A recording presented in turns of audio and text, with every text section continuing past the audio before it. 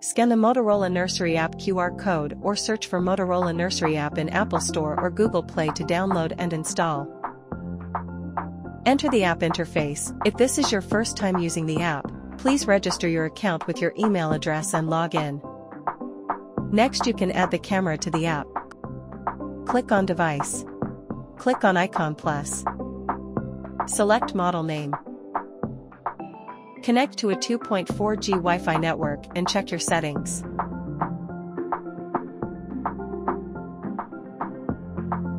Confirm your device is ready and generate a QR code.